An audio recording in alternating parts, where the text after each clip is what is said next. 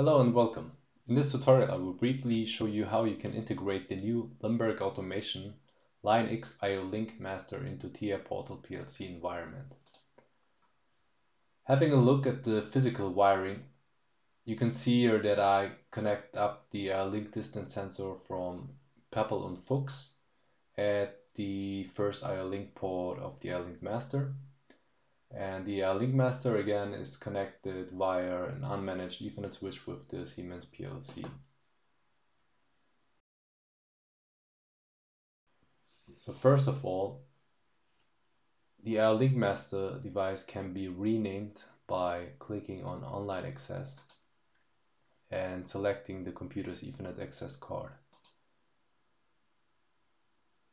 Click on Update Accessible Devices and the search for the accessible device performed. Okay, there we have the certain MAC address of this unit, and we will open the folder and click on Online Diagnostics. Under Functions, assign name. I will rename it to LioN-X. Scroll down and you see the button for assign name. We'll wait a couple of seconds. Scanning. Okay, the Profinet device name LioN-X was successfully assigned to the MAC address. So on the process bar it's visible, it was confirmed. And by refreshing the Update Accessible Devices search, now the LioN-X IOLink master will appear with its new name, LioN-X.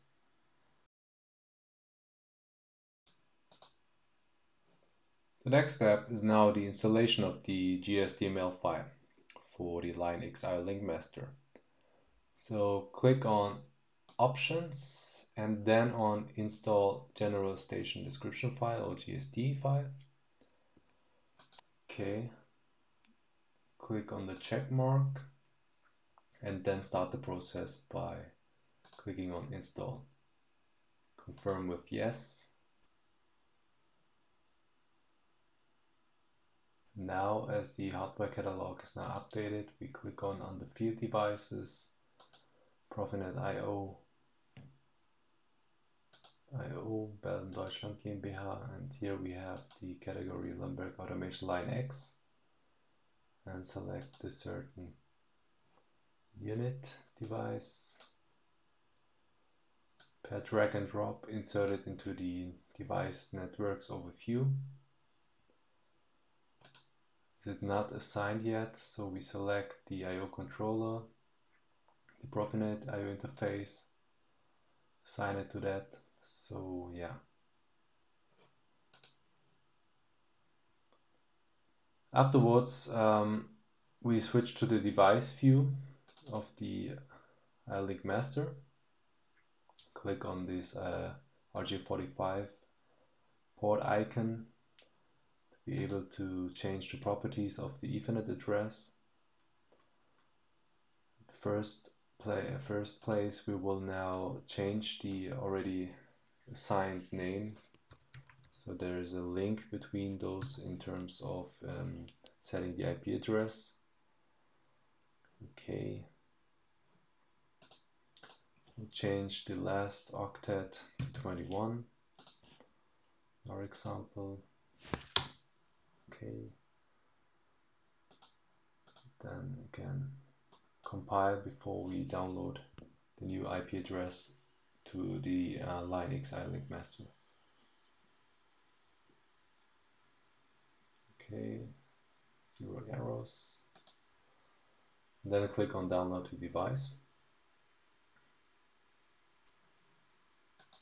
Click on load.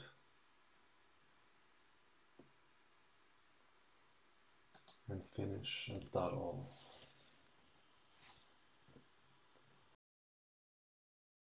Okay, in the last step, we will now change the port configuration of the physically connected IO port. So here we have actually the IOLink device connected on port 1 or slot 1.2, And we have to change the default configuration by deleting this module here. Then select on the right hand side in the catalog under sub modules the write or applying process data input length for the IOLink sensor, which is according to the manufacturer on the product page. So which is IOLink input 3 bytes length. Compile to see if there are some errors in the configuration. Okay.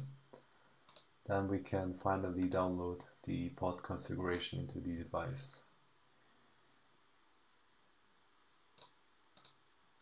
Download